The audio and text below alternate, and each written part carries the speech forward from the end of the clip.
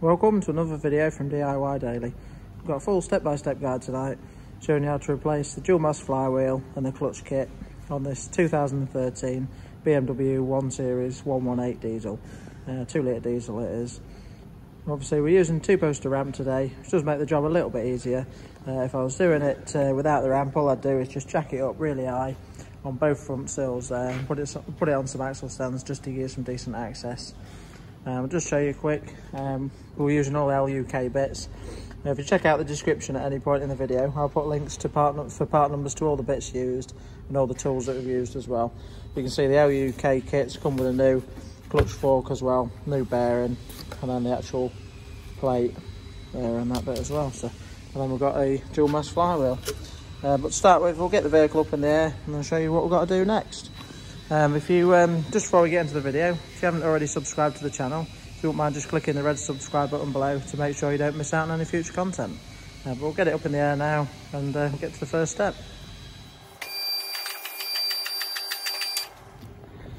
Right, so now that we've got it up in the air, these BMWs have quite a few under trays underneath them, so we're going to just take some of the under trays down. Basically this main one at the back here, and just the one in front of it as well, like the engine one. So and all you've got is just a load of 8mm bolts all the way around. So first step is just to get the under trays off, and that'll just give us a bit of room. But basically the gearbox is rear wheel drive, so the gearbox is coming out the back here. We're going to need to disconnect the prop off, but I'll run through you each bit at a time. But to start with, we'll just get this under tray down.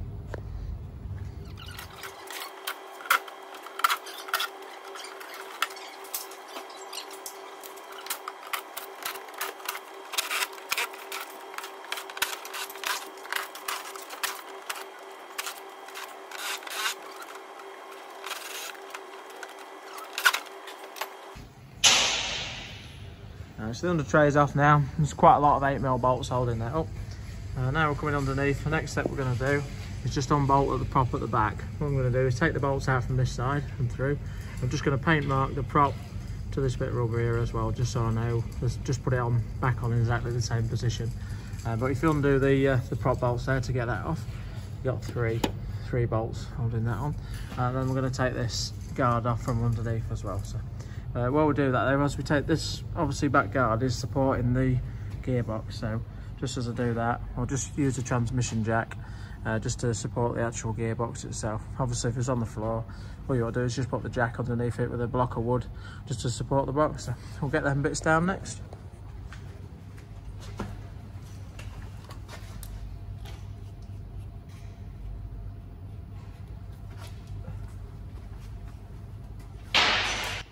Quick note as well, just to get the prop bolts off, you're going to want two 18mm spanners and then 13mm socket for the support bracket.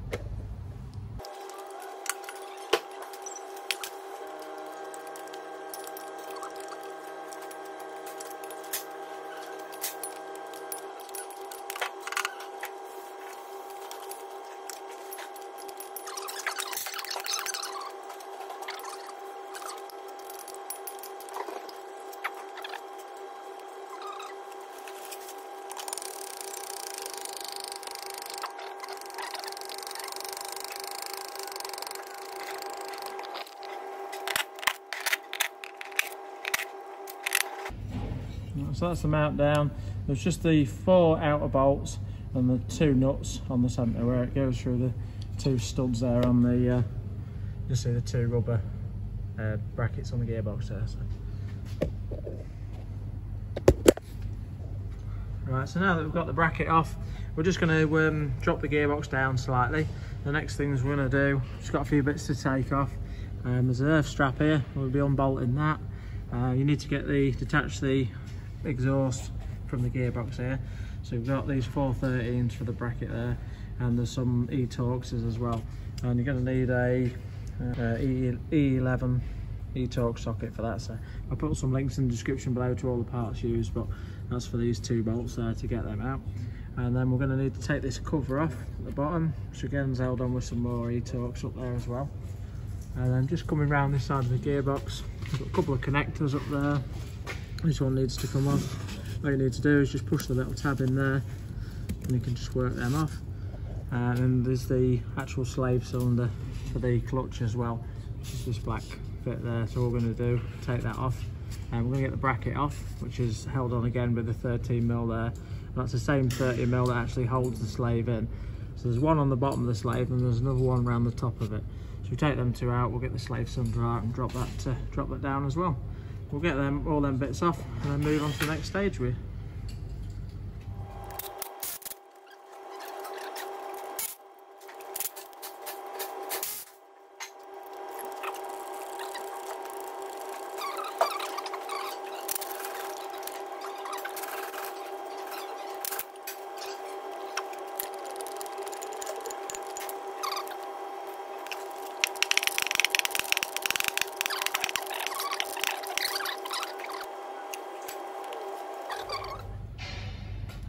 Right, so that's all them bits dropped out of the way. The slave cylinder was actually held on, it was two studs, just two nuts holding it on, so it's quite handy these being an external slave.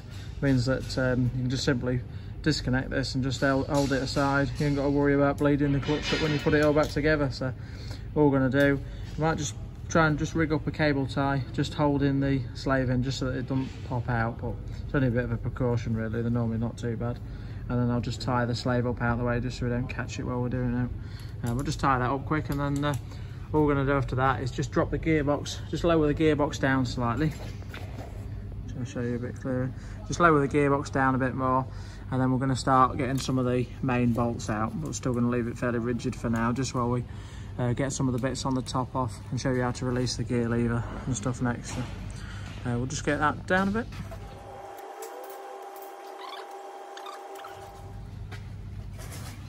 I'll just show you quick there what I meant with the cable tie. Basically just rig that up.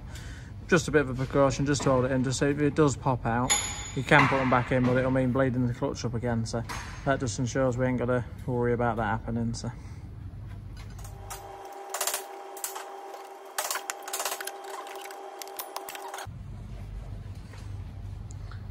So we've just dropped it down as far as we can now. All I had to do is just use a little pry bar just to ease the prop out, just as I lowered it a little bit. But next step we're going to have to do now is release these rods at the top. You can see this rod here, this top one here, and it connects onto this bracket here. And what you want to do is you use a bar or screwdriver, and you need to flick this, basically flick that off. It comes round this way, and you can slide the pin out. And it's the same again on this side there, and pry it round and then it'll come out. I'll try to show you on the camera if we can.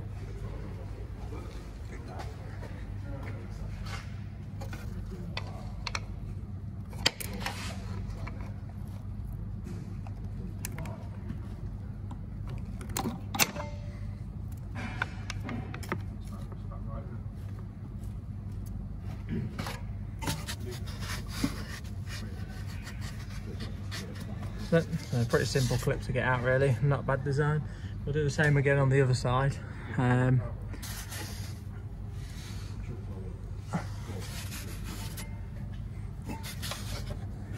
the other one, you can just sort of see it. Just try and get it in. And then this one here below it, you just need to flick that tab up on there. Might not be able to show you on the camera, this one, and flick it downwards, and then you can release the pin on the opposite side. I'll just get the other side one out now and that one off as well.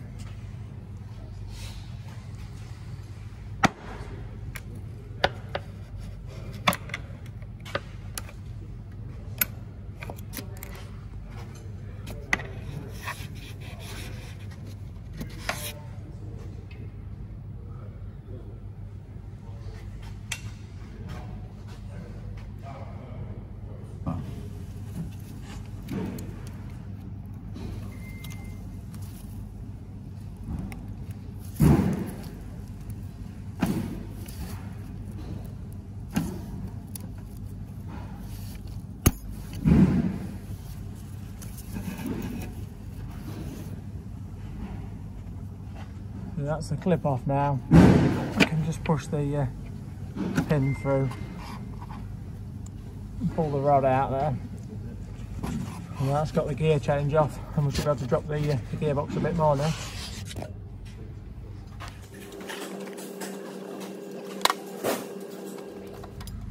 Right, so now that we've done that, we're ready to take the main gearbox housing bolts out. Just some of the wiring as well, you want to just check it's held in by little clips. around the gearbox, so you got to just flick them off, just little plastic clips that just push onto lugs on the gearbox. Just make sure you flicked all them off before you drop the bolts down. And now we're going to work our way around undoing these big E-Torx bolts. I'll just check what size they are and just let you know in a minute, but there's quite a few of them around it. You just see going up there, a couple close to the top as well, and then there's two across the top that are a little bit awkward to get at.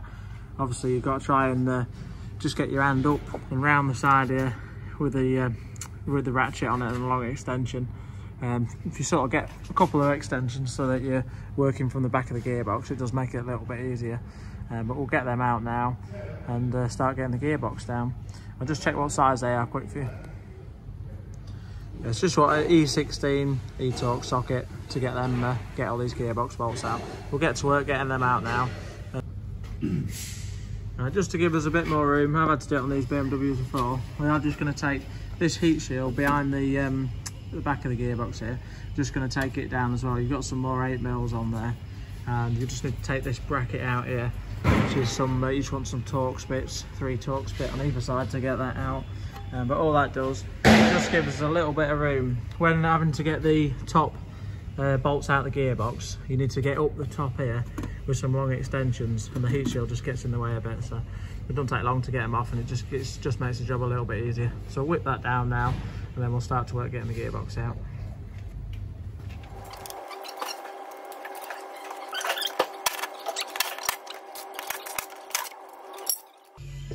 That's a T50 Torx you're going to need just for them bolts for the support bracket.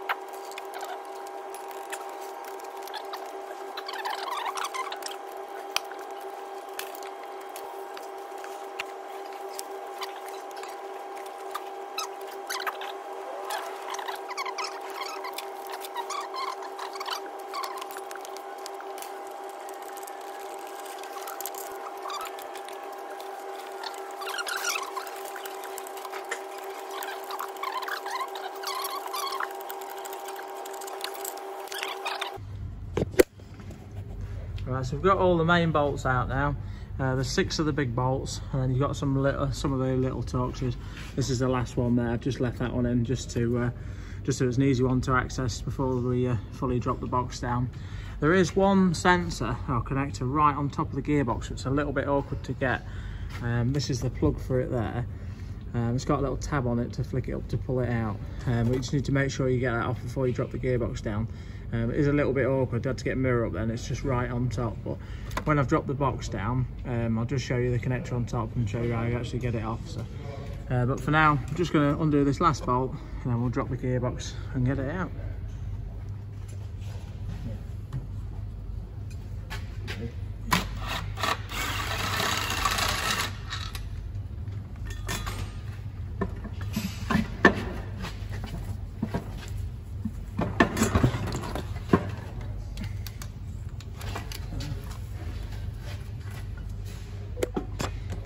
Right, so that's got the gearbox down. I'll just show you, this is the connector right on top of the box, and all it is just pushes in. Obviously this is the little tab here, just need to flick it up.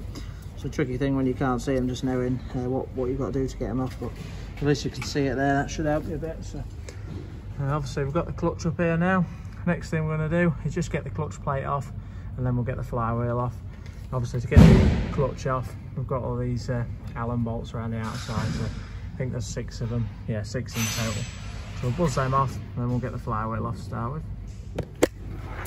Also as well, just to make it a bit easier for you, I forgot to say, obviously it does actually sit down on the supports, all right. So once you've done it, you can just take the support out, the vertical jack or the jack off it as well, so just makes it a bit easier working without that in the way. And to get the clutch plate off, you're just going to want a 6mm Allen key.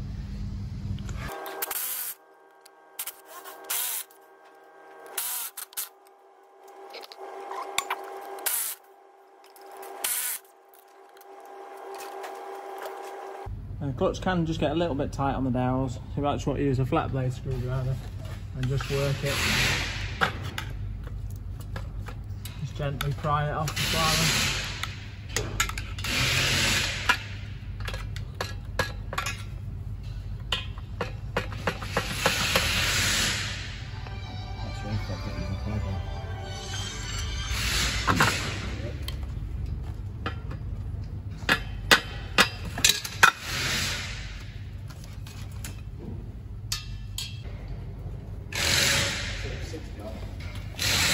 So that's the clutch plate down. Obviously the reason we're replacing this one tonight is quite badly worn really, just wearing nearly down to the bars on the edge there on that side, and again you can see it on the inside here, so pretty knackered that one.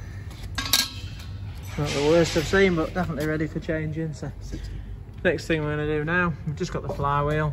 Now you might find sometimes they're not quite lined up, and you just adjust the flywheel round slightly to get your Torx bolts out.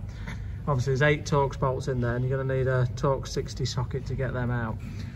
Sometimes these dual mass flywheels can sort of break up, and you might find that you can't twist it to line them up. If that does happen, it is a bit of an issue I've come across a few times. It's a bit of a rough way to get them off, but you'll actually have to cut with the grinder. Just cut these centre bits out, and then you can get the outer off to get the bolts out to get the flywheel itself out. So, but we'll just use the Torx 60 socket now and get the flywheel off as well. Always fairly tight, the bolts, because they're Loctited on.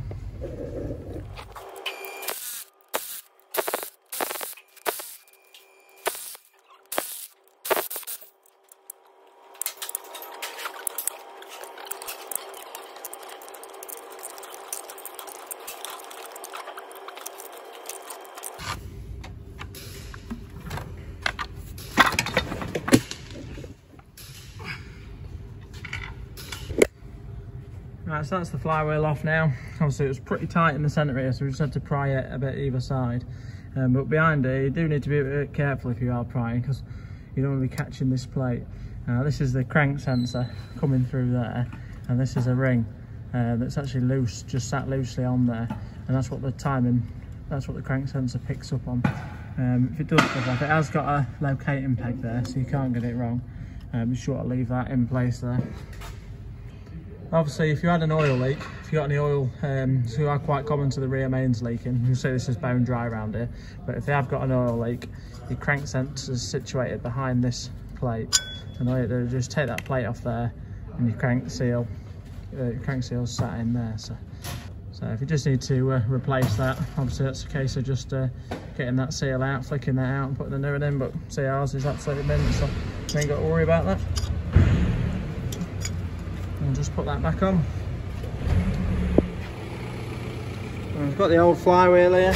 It should have a bit of side-to-side movement in them, but on this one, it's actually got, you can nearly just keep turning it all the way around. So it's got far too much side-to-side play there. So it does make the job pretty expensive renewing the flywheel, but if you're going to do it, it's going to, well, hopefully last another 80,000 miles. So it's always worth doing it at the same time. But I'm going to put some links in the description below to all the new parts, the part numbers, and you should always renew the bolts as well, so I've put some links to where you can get them from. Also run you through the torque settings when we're putting it back together as well. What we're going to do now, come over to the gearbox. Before we put the clutch plate on, we've got the old release bearing here and the clutch fork. We'll get this off now and swap that over, and we'll run through that next and just give it a bit of a clean up in there. So I'm just going to give this a quick wash down with some brake cleaner now, and then we'll get the fork off. But all you do is just this little metal clip hanging around. You can just flick that off. I'll show you that in a minute, and get that out and pull the release bearing off.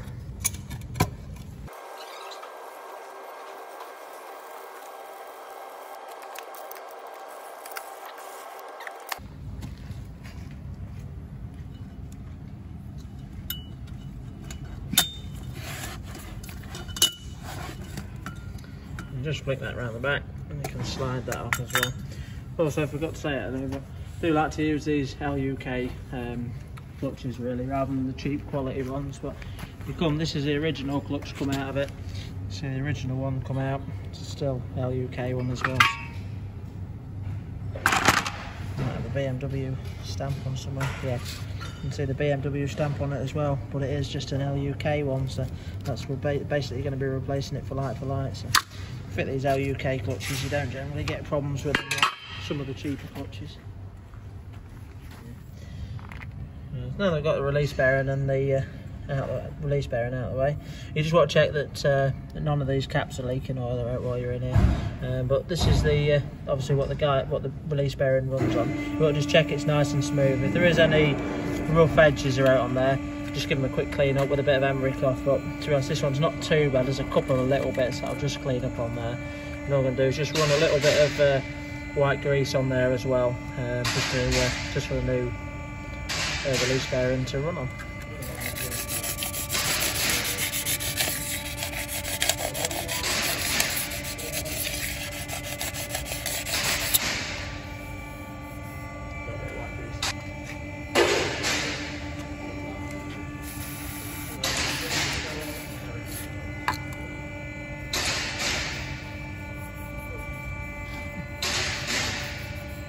Don't need too much on there, just a little bit. And we'll now put the guide tube and bearing in place. Also, just a quick bit of good practice really. I mean, I'm pretty confident this is the right clutch, but when changing the clutch, before you mount all this back up, just something you want to quickly check is just get the clutch plate and just make sure that the splines line up with the gearbox. As long as they go on there, it just saves you mounting everything up and then finding out it's the wrong clutch. So it's just worth checking that first.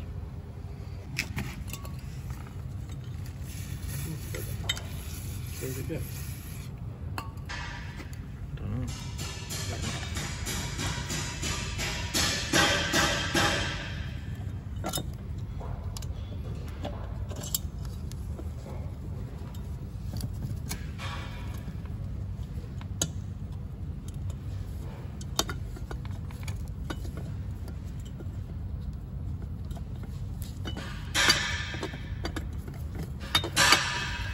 So that's the new bearing mounted into place.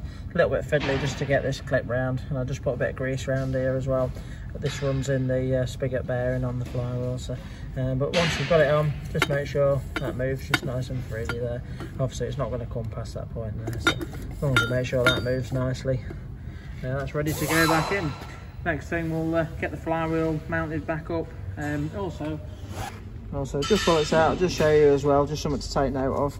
The clutch plate itself, it does normally say gearbox side on it there, just so you can't, because it is quite easy to make the mistake of putting it in the wrong way around. So obviously this side here is going towards the gearbox. So and on this these LUK ones, I've just got this plate in the centre here, and what that is, it's just like an alignment tool to keep the spring, the little springs nicely in place while you bolt the clutch up. And what you do is you'll bolt it all up, and when it's all together, we'll just put a big Allen key in there and just twist that, and it'll take it out. It just keeps all these nice and taut and even while you're bolting it up. So to start with, we'll bolt the flywheel up now, and I'll run you through the torque settings. And so we've got the new bolts here as well, so you should always use new bolts. You can see we've got some lock, so if I get on the picture, the camera there, they've got Loctite on them as well. So the torque settings for these is 120 Newton meters. What we'll do is we'll buzz them all in just lightly, and then we'll run round them one by one.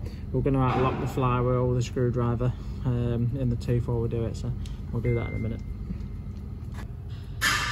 And just one last thing, just forgot to mention quickly, just before putting the flywheel on, the locating hole that I was on about earlier on the crank there does have a locating hole that it marries up with on the flywheel as well. So you can see that's got to line up with that hole, so just take a quick note of that before you put it on.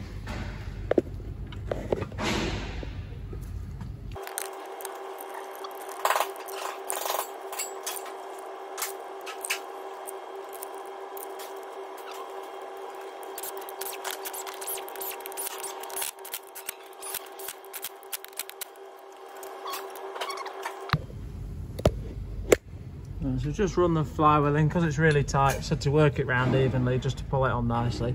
And what I'm going to do is I'm going to put a bolt in the hole there, and that'll just give us something to put the pry bar in and just hold it against one of the teeth there, just so we can torque them up now. So the torque setting's 120 Newton meters.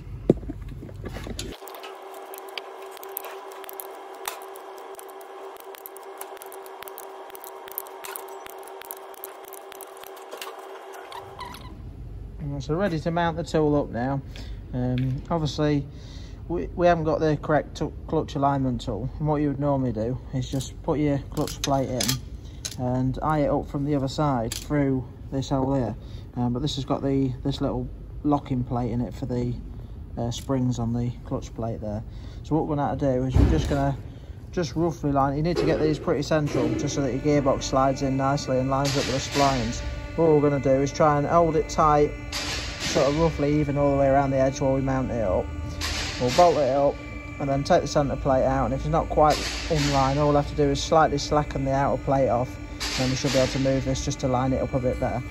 But we'll hold it in and we'll get it bolted up now.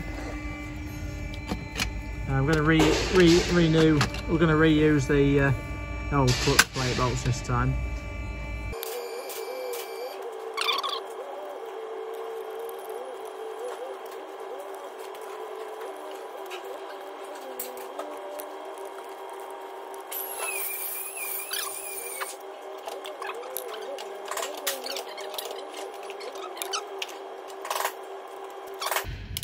Now that's there, we're just going to get a 14mm Allen key and just turn that anti-clockwise to release the fork holder.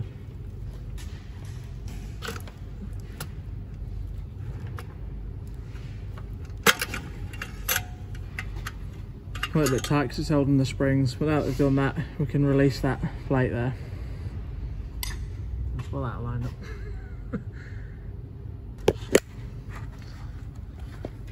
I ain't quite worked that. It's not really a problem, but it's a lot of clutches don't really have that plate in there, but you can see as we've done it, the clutch inside's just dropped down a little bit, so it's not really a problem. Oh, it's a good idea if you've got the proper BMW tool to do it.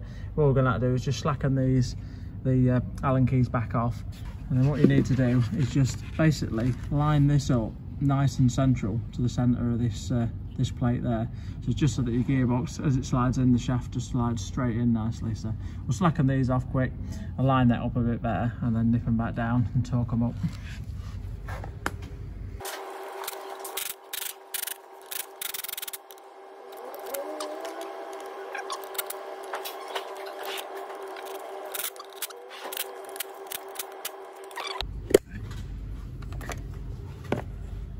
So just a little adjustment there, but you can see now it's all nice and lined up in the centre.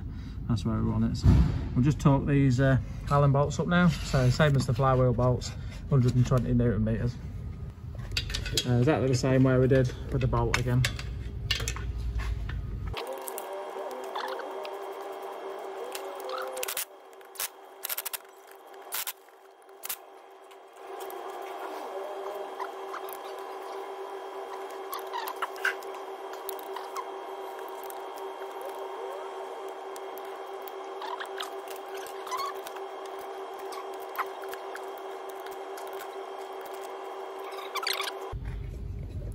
So just nipped all them back up. I haven't done them to the auto data torque setting, saying 120 Newton meters, but I thought it was a little bit tight. Anyway, that's I just know by feel it feels a bit too much to me. So I've just done them. I've done them up.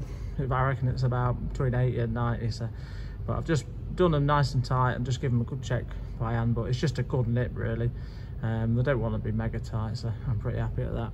But now it's done, we'll just we're ready to lift the gearbox back up into place. So what we're going to do is just lift it up. Because we've got that nice and in line now, the gearbox should slide in there nicely. It might just take a bit of wiggling, and then once we've located it, we'll just put one of the bolts in to pull it into place. Right, just before lifting the gearbox up, I'll just show you as well. I did this earlier on, but I did just cable tie the prop and these gear levers up and out of the way. Just makes it a little bit easier. They're not dangling loose and in the way then when you're trying to work around the gearbox. So let's get it up.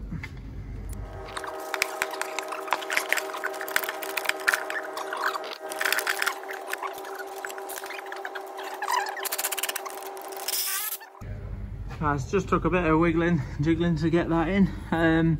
Well, you just got to be careful of when you're butting it in. Sometimes you just have to twist it a little bit to get the splines to line up correctly. But there's a little dowel just in there. You need to make sure that lines in. And all we did is just got it pushed in, just put one of the bolts in, and just wind that in gently, and you'll just know if that's just pulling nicely onto the dowel there. So, but what we'll do next, we'll go around, get all the main gearbox housing bolts back in, and then run you on to the next step.